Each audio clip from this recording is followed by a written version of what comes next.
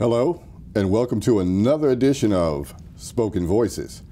We hope everyone is doing well. We hope everyone is doing fine and being healthy. On this episode, we have a special guest. And if you like the theme music of when our show starts, we finally get a chance to introduce the person who was nice enough to let us use his music for our theme. And I'd like to introduce everybody to Mr. Steve Clarke. Thank you for having me, man. Steve? It's good to be back. I know, it's been a while, right? Yes, it has been a long while. What is about 2 years? I think At least. The last time you guys were here? At least. Yeah, so with Jenna. And we talked to Jenna the last time, so we didn't get a chance to speak to the band, and we didn't get a chance to speak to you. So I want you to let everybody know who you are, what you do, and because guys, let me tell you right now, this dude can play the bass, but I'm gonna let him talk about himself. I ain't gonna talk about it. Yeah, I'm not gonna talk about me playing the bass though. All right. So let everybody know who you are, Steve. Nope, Steve Clarke, and I'm from Bridgeport, Connecticut. You know, born and raised, and I've been playing music probably over 40 years, and kind of from a musical family. My dad played. I had an older brother that played. Had other brothers that played in drum corps. So there was music going on in the house of all kinds, all the time. Okay. And so like you said, you have almost a legacy of music since you were little, right? Since I was little, there was always music going on. What part of Bridgeport are you from? The Hollow. Okay. I lived in Jones Avenue. I used to live on Stratford Avenue. Oh. When I was little. Then we moved over to that area. We moved down 4th Street. Okay. And my sister still lives in the house there. Okay. So. Yeah, but that was, man, that was back in the 60s. So I'm old. Let's not go there. No, I'm not even going to go there. So what have you been doing? And I always ask the people that come on, especially those who have to travel and stuff, man, how have you been making out in this virus situation that we're going through? I've been surviving. First, let's say that my heart goes out to all the people, the families that lost people. Of course. Of this unfortunate and surprise for the world, because of course it took us by surprise. Yeah. And like most people, at the beginning of it, everybody was just like, what is going on? Right. And glued to the TV. But I managed to get through it, you know. Right. And there was ups and downs, and there was good parts of it as well, you know, because I could say prior to that, you know, I play as a freelance musician, so I'm playing with different bands all the time. Okay. Like every couple of weeks, I'm meeting new musicians and playing with bands, and just one time hit and I'm gone. You know, the bass player couldn't make it. Right. And that year prior, I did 411 gigs. You know. Wow. And that's the most I ever did, and that's like, whew. So after that, when the pandemic hit, and I was sitting back relaxing unconsciously, you know, I'm like, wow. So this is what life is like, you know, because I'm so used to this like hit and run and hit and run and hit and run. Just every day, you know, I hit and run, so and 2 times a day. Did it give you time to sit down and compose and write and stuff like that, or did you? It did. It gave me time to do all of the above, as well as, you know, analyze myself. As much work as I was doing, I don't need to do. Right, okay. I mean, but I love it. Yeah. So I'm deciding I don't want to do that much. Things are turning around, and I'm right back in the groove. I'm just like, okay. You know, it's just part of me. You have to do it. So is it picked back up for you now? Oh, it's picking back up. Yeah, yeah, yeah. Now, I know that you've been overseas. Yes. How was that, man? That was the blessing. That was it? Okay. Yeah, that's living the dream. We went over. I go over myself, and I hire musicians from there. I have a keyboard player from Austria and a drummer from Germany. Okay. And we played 25 shows, back to back, in 5 different countries, and all of our original music and a couple of cover songs. Okay. So that was like living the dream for 25 days and 25 hotels. Yep. You know, so because we're going town to town. Right. And people have to realize too, over there, when you're going from a country to a country, it's almost like going from a state to a state here. Yes. because we covered 5 countries, and we probably didn't go further from here, from Connecticut to DC, you know, and that's, you know, 5 different countries. Yeah. So it was awesome. The people there are more obedient with the vaccine, being vaccinated, wearing masks, and you had to be vaccinated and wear a mask to get in. Okay. I mean, halfway through the show, most people had the mask off, you know. But so the numbers over there are better over there. Okay. The countries are smaller, but the numbers are better because people are taking the vaccine and wearing masks. You know what's amazing to me is that, because my father he was a jazz guy. Oh, sweet. So I got the opportunity to listen to Miles and Theodis Monk. Yeah. And the old dudes, and that's back. Yeah. I hated it when I was growing up, because I used to be. Me as well. Right. My brother was like, "Check this out," and he's playing, playing these records. I used to wake up on a Saturday morning, and my dad would be blasting this stuff, right? And I'd be like, "Oh man, I want to hear something else. I want to hear Smokey Robinson, yeah, you know, and whatnot." But then after I got older, I realized, yo, this music is some deep stuff and whatnot. And it was the music of that time too. Right. You know, along with the R&B. I remember hearing, as I got older and looking at old clips of Miles and the rest of those dudes and Cannonball and all those guys, and they went Dizzy, especially Dizzy Gillespie, because he would go overseas a lot. Yes. And back in the day, right, it was easier for them and more freer. It was freer, for us. They were more appreciated. Yeah, to play. Yeah. I remember my dad actually told me he was in the Korean War, so he was stationed in Germany.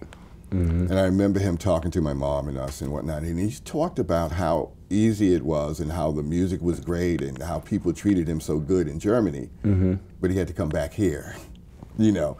My sentiments, I was like, oof, coming on a plane is like...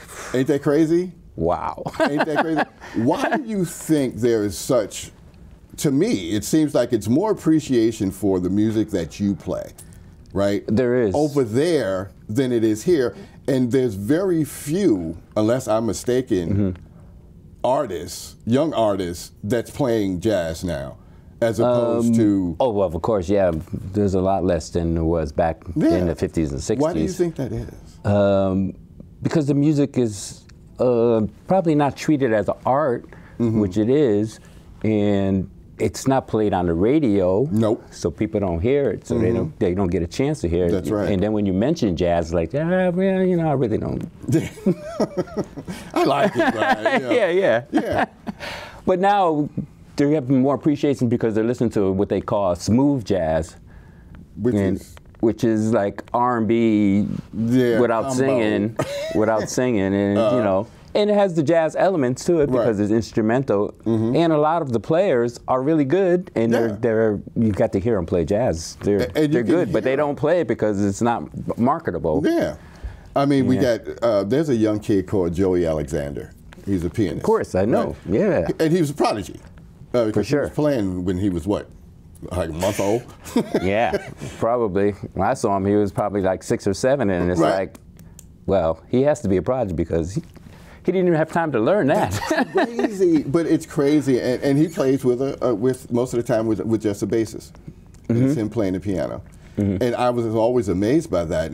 But it also made me think. I'm saying, where are our young people, especially young black kids, right? Because that's our music. Yes, jazz is our music, you know. And I was wondering. I said, wow, this are different kids who can play, who are good musicians. Why aren't they picking up the bass? Why aren't they picking up the saxophone? Why aren't they picking up something and saying, I want to do something different? Right. Even our singers. We have Gregory Porter. Oh, yeah. And this is crazy. And I can think of Kirk Elling. Yeah, right. Right? And I'm thinking, who else sings? There's very few. Yeah, there's very few. I mean, there's thousands, but there's few. As a musician, did you ever step back and say, you know, what happened to I see it sometimes because the music that I play, like I went here to Europe and played 25 shows. I probably don't do 25 shows all year in the U.S.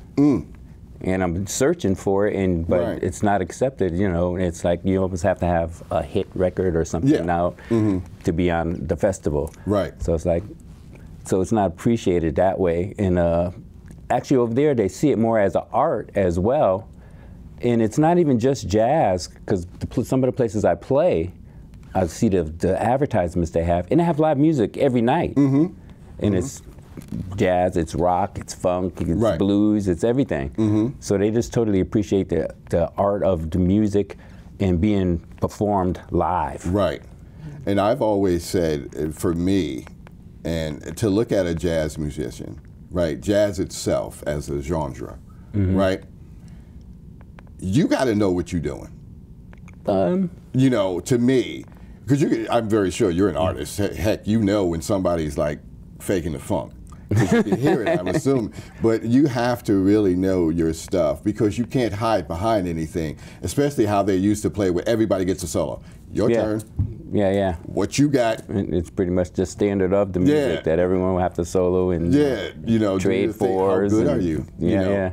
And the audience I remember seeing old film, the audience is bugging out on everybody that has that solo. Right. You know? And that's another thing with people, that they don't come out to live shows, but when they do, it's like, wow, I like this.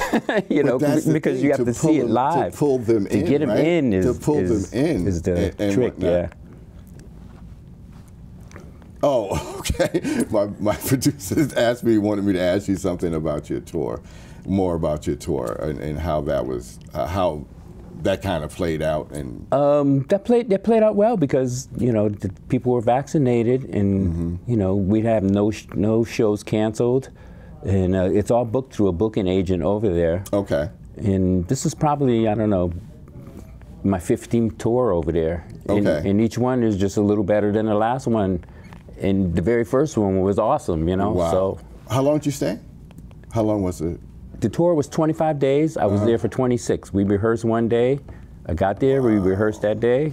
The next day we went on tour. That's a lot of work. The last show, I got on the plane and came back. That's a lot of work, dude. But we don't see it like work, because, you know, that's what we dream to do. That's what we want to do. It's a love affair. It's a love affair for sure. Yeah. And I love their love affair. Yeah. And they're booking for 2023 now. And you're going to be down with that too, right? As far as I know. Wow. As long as the good Lord take me there. I'm telling you, man. To me, and I guess it has to be for an artist too, is that music itself, it's so, for me, it's therapeutic.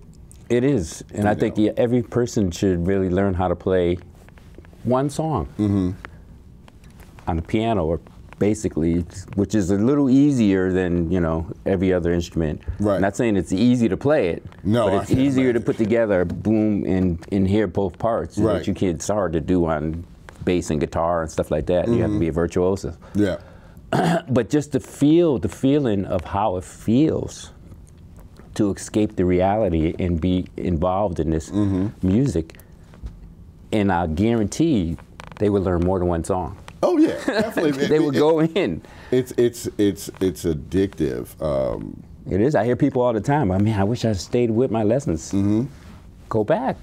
But even listening as a person who can't play, I think I can sing, but whatever. But but you know, Bring out a mic. Yeah, right. No, not today.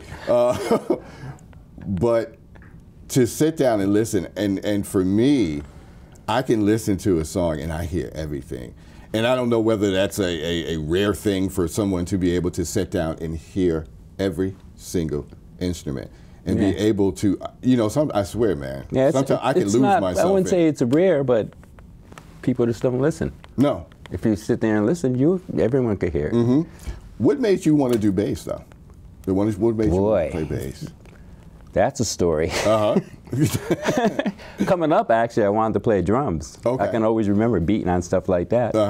And unconsciously always humming the bass so I can keep the groove. The rhythm. Yeah, going while I'm, you know, beating the drums. And I, you know, my first instrument I ever played, my mother got me lessons on, was an accordion. No. Exactly. No. Was you playing a polka? What else was there? No. Right. But, you know, I could have stayed with it. It would have been unique. Oh, it definitely would have been. Yeah, it would have been unique because they make a MIDI now. With the accordion now. Yeah. But then, you know, I'm from a larger family. I have 12 siblings. Oh my goodness. Yeah, yeah. And I'm the middle child. There's 6 older than me, and there were 6 younger than me. Oh wow. Okay. So having drums was not going to be, you know, an option. No. Space and noise. That's right. That's right. It would take up. And growing up, I guess I was in like 6th or 7th grade, and across the street there was this guy always out playing music on his porch when we get out of school, and I'd see him, and I went over to meet him one day because, you know, I was like totally interested, but he's playing guitar. And I became friends with him, and I started hanging around his house, and, you know, his brother was the drummer, so I was like, oh, okay. And they had a little band, but I never got, his brother would always be late for rehearsal, so I could sit in and play drums. I thought, this is perfect, so I'm starting to learn drums and stuff like that, so I bought some drums, and, you know, I was getting into it. Then they couldn't find a bass player. Okay. So the guy, well, help us out with the rehearsal, you know, and I was like, okay. His brother was there to play the drums, and I just played, you know, he showed me what to play on the bass, and I'm just like a boom, boom, boom, just holding it down. I couldn't play nothing. I didn't even know I was holding up the responsibility of a bass player. I'm like, and later on I found out, you know, bass is a pretty responsible instrument, and I'm like, dude, I was just like, boom, boom, and they're jamming like crazy. Right, they moving, right? And, you know, doing all, and I started doing it, and I was like, this is pretty nice. And it's like being a drummer, but with notes. Right. Okay. You know, because the drummer and the bass always lock in together. Everyone knows that, you know, they become a team. And don't they call it the rhythm section? And that's the rhythm section, and everything has to, and tell me if I'm wrong, everything has to play and keep up with them and stay in that. Okay, you're wrong. No. No, definitely. Tell me. Well, everyone's responsible, because when you're teaching music, a lot of people say, well, who's responsible for the rhythm? And they always think that it's the drummer, just the drummer. I thought it was the bass. It's everybody's responsibility. Oh, okay. Because if that's what separates the good musicians from the half ass. Yeah. Okay, yeah. See, half ass is the rhythm. Because sometimes even if you play the bad notes, if you have the correct rhythm, you can keep the motion going. Okay. You know how they used to say that the bass and the drums are like the engine of the band. They keep the motion going. Right. So even if you keep the motion going and it feels really good, and you're just like right in there, it's good. A guitar player, if he has to start the song off, he has to be he's got to have the rhythm. Right. You know, so he has to stay. And he has to keep with the rhythm. So we're all equally responsible. It's just that the drums and the bass stand out more for laying it down. I love because we lay it down longer. I love asking musicians this, right? When you're doing a set, right? Have you ever kind of messed up? Oh, ever? I still do, right? At least once every gig. Does anybody? I mean, does the other band members like look at you and go, "What was that?" Once in a while, but you know, what are you doing? They do the same. Of course. Everyone, you know, because it's a focus, and you have to be focused from one end to from the beginning all the way to the end. You know, of the night. Right. I'm saying so. It's it's not an easy task. Oh, I can't. Dude, I can't imagine. Yeah. I cannot imagine. Most people don't think about that other side, how much musicians have to be focused all the way through. Even though you know your instrument really well, you're still focused in parts and things you want to do. As somebody who likes to sing and whatnot, how important when you're playing with a singer, like you were playing with Jenna and stuff like that, do you follow her? Oh, we stay out of her way. That's what it is. To say that. That's what it is. Did you kind of like just say, okay, we're laying back because it's all about her. And I'm going to listen to what you're singing and play to it. You know, if it's something, especially if it's something they compose themselves, as opposed to a cover song. Cover song, yeah. Well, you're always there just to support the singer. Yeah, okay. That's what it's all about when you're backing up a singer. Did you ever see somebody like get ahead of the singer? Yeah, there's a few people, you know. I know I'm bringing up some wild stuff, but I was always curious. But it's all wild stuff that happens. It happens, a lot. Yeah. You know, it happens to almost everybody. At some point, you're playing with yeah. somebody, and it's like, what is this dude doing over here, man? Dude, wait a minute. Yeah, chill. But you can't stop doing the set, though, right? Yeah. You don't. That I mean, destroys everything if you. And you don't want to say anything either, because you know. Yeah. Oh man, it's a whole other vibe. It must be so, and I guess in my own little way, I'm envious of people who can play. Mm-hmm. Yeah. Well, that all comes around. Who's going to call who next time? Right. Right. Exactly. Because I've gotten calls for gigs where I've sat in with people and I played with them, and the bass player that they use, you know, is way better than you know. He knows all the songs better than I do, so he's perfect for there. Right. But the responsibility part, you got to be there on time. You got to have a car. You got to have gear. Yeah. You know, when they slack on that part, then it's like, call Steve. Call Steve. Always call Steve, because Steve will be here, and he knows the music. Steve I'll try to learn it, you know, the best I can. I'm learning songs all the time and forgetting songs all the time. Yeah, well, because that's okay, because you can play and you're good. So what I want to do now for the last couple of minutes, I want to hear, and I want the audience to hear you play. Okay, I'll play a song, this Sparkle, from the Sparkle CD. Okay. Thank you.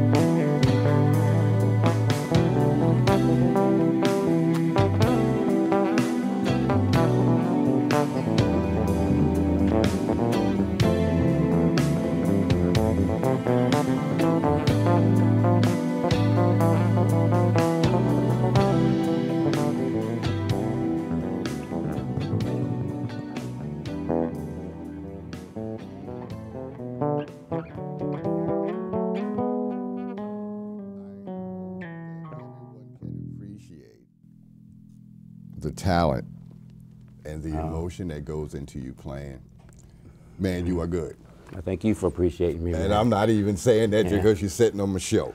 Yeah. You are good. I mean, if you appreciate music, if you love music, if music moves you, to me, there's nothing better than music like that. It moves you because you can feel it coming through the artist. Oh, thank you. So we got to consider smooth jazz. That's one form of it. That's one form. Whereas you're playing little jazz. But that's not cookie cutter to me. You know, that has some bite behind it. Oh, thank you. You know, and we're gonna end the show, but you got to come back after you do your thing. We got to come back. To, man. You know, and hopefully we can have somebody else with you and just have some. Be nice to have the whole band. Yeah, you know, I'll talk for about 5 minutes and let you guys do your thing. You know? Deal. All right? Deal. My man. Promise. Thank you. All right. As always, we say a man makes plans, God smiles.